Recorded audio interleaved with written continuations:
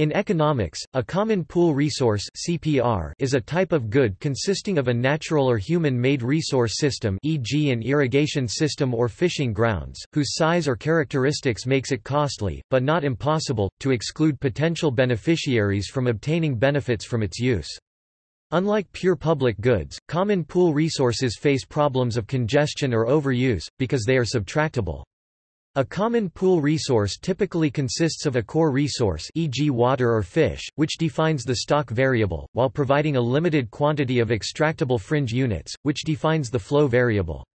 While the core resource is to be protected or nurtured in order to allow for its continuous exploitation, the fringe units can be harvested or consumed. Common property systems. A common property rights regime system, not to be confused with a common pool resource, is a particular social arrangement regulating the preservation, maintenance, and consumption of a common pool resource. The use of the term, common property resource, to designate a type of good has been criticized, because common pool resources are not necessarily governed by common property protocols. Examples of common pool resources include irrigation systems, fishing grounds, pastures, forests, water or the atmosphere. A pasture, for instance, allows for a certain amount of grazing to occur each year without the core resource being harmed. In the case of excessive grazing, however, the pasture may become more prone to erosion and eventually yield less benefit to its users.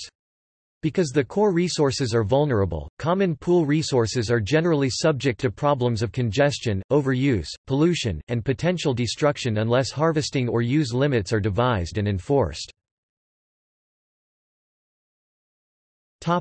Management.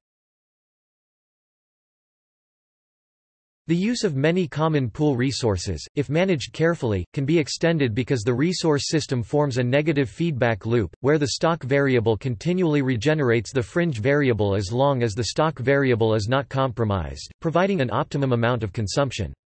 However, consumption exceeding the fringe value reduces the stock variable, which in turn decreases the flow variable. If the stock variable is allowed to regenerate, then the fringe and flow variables may also recover to initial levels, but in many cases the loss is irreparable. Ownership. Common pool resources may be owned by national, regional or local governments as public goods, by communal groups as common property resources, or by private individuals or corporations as private goods. When they are owned by no one, they are used as open access resources. Having observed a number of common pool resources throughout the world, Elinor Ostrom noticed that a number of them are governed by common property protocols—arrangements different from private property or state administration—based on self-management by a local community. Her observations contradict claims that common pool resources must be privatized or else face destruction in the long run due to collective action problems leading to the overuse of the core resource. See also Tragedy of the Commons. Topic: Definition matrix. Topic: Common property protocols. Common property systems of management arise when users acting independently threaten the total net benefit from common pool resource. In order to maintain the resources, protocols coordinate strategies to maintain the resource as a common property instead of dividing it up into parcels of private property. Common property systems typically protect the core resource and allocate the fringe resources through complex community norms of consensus decision-making. Common resource management has to face the difficult task of devising rules that limit the amount, timing, and technology used to withdraw various resource units from the resource system. Setting the limits too high would lead to overuse and eventually to the destruction of the core resource, while setting the limits too low would unnecessarily reduce the benefits obtained by the users. In common property systems, access to the resource is not free and common pool resources are not public goods.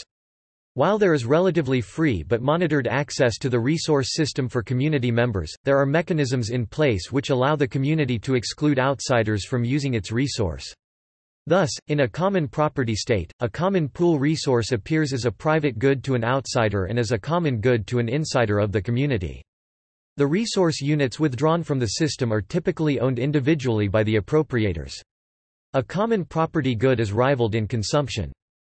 Analyzing the design of long-enduring CPR institutions, Elinor Ostrom identified 8 design principles which are prerequisites for a stable CPR arrangement. Clearly defined boundaries, congruence between appropriation and provision rules and local conditions, collective choice arrangements allowing for the participation of most of the appropriators in the decision-making process, effective monitoring by monitors who are part of or accountable to the appropriators, graduated sanctions for appropriators who do not respect community rules, conflict resolution mechanisms which are cheap and easy to access, minimal recognition of rights to organize, e.g., by the government. In case of larger CPRs, organization in the form of multiple layers of nested enterprises, with small, local CPRs at their bases. Common property systems typically function at a local level to prevent the overexploitation of a resource system from which fringe units can be extracted. In some cases, government regulations combined with tradable environmental allowances are used successfully to prevent excessive pollution, whereas in other cases, especially in the absence of a unique government being able to set limits and monitor economic activities, excessive use or pollution continue. Adaptive governance.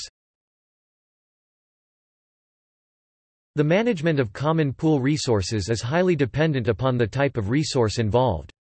An effective strategy at one location, or of one particular resource, may not be necessarily appropriate for another. In The Challenge of Common Pool Resources, Ostrom makes the case for adaptive governance as a method for the management of common pool resources. Adaptive governance is suited to dealing with problems that are complex, uncertain and fragmented, as is the management of common pool resources. Ostrom outlines 5 basic protocol requirements for achieving adaptive governance. These include achieving accurate and relevant information, by focusing on the creation and use of timely scientific knowledge on the part of both the managers and the users of the resource.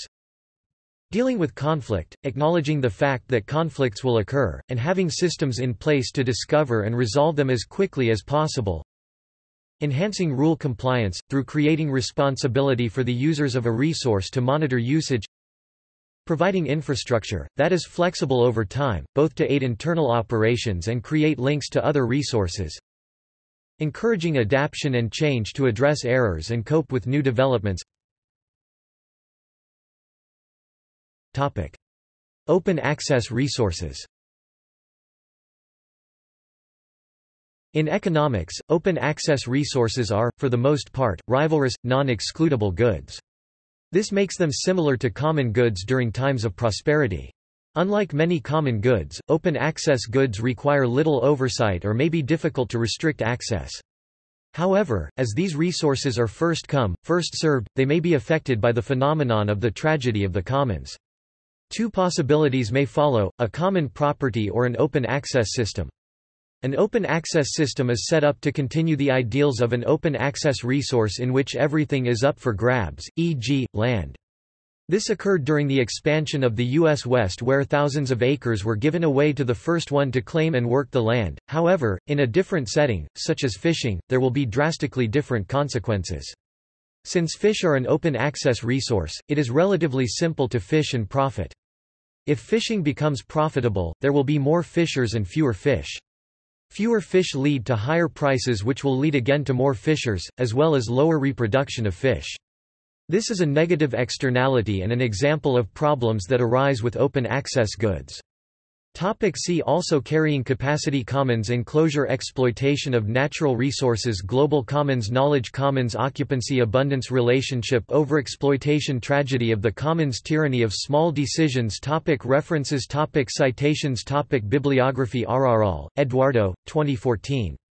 Ostrom, Hardin and the Commons. A Critical Appreciation and Revisionist View. Environmental Science and Policy. Volume 36, pages 1–92, February 2014. Atchison, James, M. 1988. The Lobster Gangs of Maine. ISBN 0-87451-451-7 Anderson, Terry L., Grewell, J. Bishop 2000 Property Rights Solutions for the Global Commons, Bottom-Up or Top-Down? In, Duke Environmental Law and Policy Forum, Vol. X, No. 2, Spring 2000. 2 Copeland, Brian R., M. Scott Taylor 2009. Trade, Tragedy, and the Commons. American Economic Review. 99 725–49. doi 10.1257 air 99.3.725. Retrieved 20 June 2009. Balland, Jean-Marie and Jean-Philippe Plateau 1996. Halting Degradation of Natural Resources, Is There a Role for Rural Communities?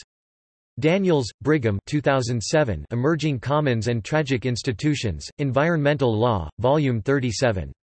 3 Hess, C. and Ostrom, E. 2003. Ideas, Artifacts, and Facilities, Information as a Common Pool Resource, Law and Contemporary Problems 66, S. 111–146, 4 Hess, C. and Ostrom, E. 2001. Artifacts, Facilities, and Content, Information as a Common Pool Resource, Workshop in Political Theory and Policy Analysis, 5 Meinzen-Dick, Ruth, Esther Mwangi, Stephen Dorn, 2006. Securing the Commons. Capri Policy Brief 4. Washington, D.C., IFPRI, 6 Ostrom, Eleanor 2003. How Types of Goods and Property Rights Jointly Affect Collective Action, Journal of Theoretical Politics, Volume 15, No. 3, 239–270 2003.